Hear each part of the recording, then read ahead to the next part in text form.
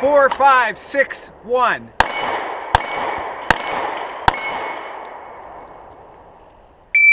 1, 4, 6. Hey folks, Wish SE. I'm going to do a very quick demonstration today of a great drill that involves a little bit of thinking as well as the fundamentals of accuracy, trigger control, sight alignment, and obviously the faster you can shoot these, the better. This is what I call numbers drill, by the numbers. So you work with a training partner, you have the training partner call off a sequence of numbers at the sound of the timer. So the timer rings, buzzes, and then the assistant, whoever's helping you, your training partner, will call off some random set of numbers.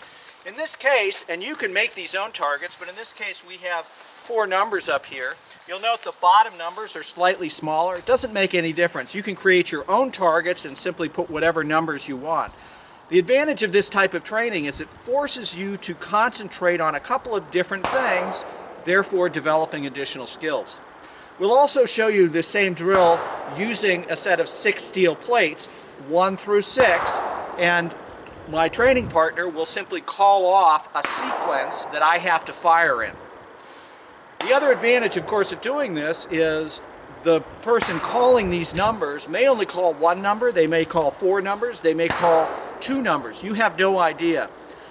The other part of this drill I like to do is I like to load a sequence of magazines and mix them up, not knowing how many rounds I have.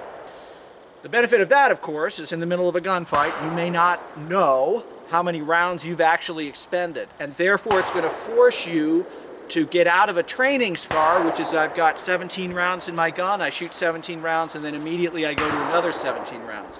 So I've got a combination of different magazines that have been loaded to different amounts, and I've actually just mixed and matched. I don't know what order they're in. So we're going to start this right now and give you a perspective of what it looks like. Stand by. 4, 3, 2, 1.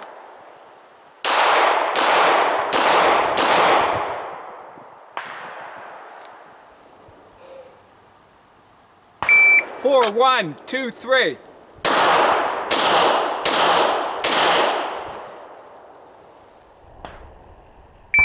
1, 3, 2, 4.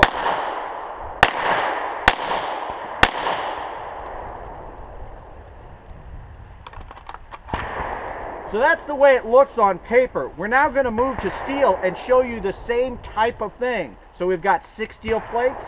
Ron's going to call off those plates in some sequence. I'm going to have to deal with them. So what you can see with this is it's forcing me to think as well as shoot, and that additional concept of having to really focus in mentally on what sequence I have to hit and remember the numbers does help develop your skills and, more importantly, your proficiency, which leads to greater confidence.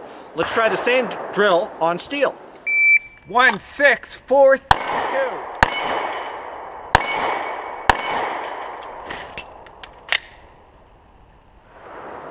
1, 3, 5, 2, 4, 6. 1, 3, 5, 2, 6. Is that what you said? 2, 4, 6. Close enough? And folks, what you're seeing here is I'm a little slow because I'm having to process the numbers in the order. I was also missing, so when you miss, you got to slow down and make the shots. 1, 4, 6.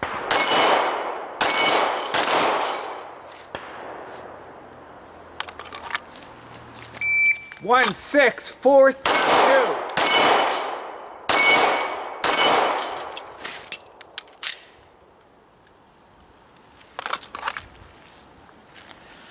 So again, what you're seeing is when you have those numbers, you have to focus in and remember what that sequence is. It slows you down a little bit, but that extra little bit of challenge does improve your ability to have the confidence to know you can make the hits.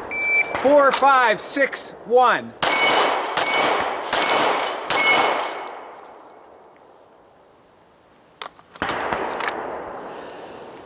Well, folks, that's what it looks like. That's a very quick drill that involves using a training partner. Many thanks to Ron for helping me out here. And just mixing things up from what you typically do of just standing on the range punching holes in paper. Again, this drill can be done on paper using whatever number sequence you want. You can have a lot of fun with this, especially if you can set up a number of targets, full-size targets, and number each targets 1 through 10, so have 10 targets, or 1 through 4. You can do things like having the person have to put 3 hits on each target in a different number sequence, something like 2, 3, 1, and having that person have to do that.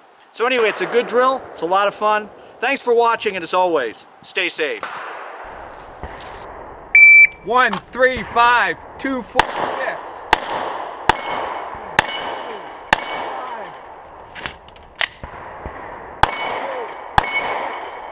Is that what you said? 5,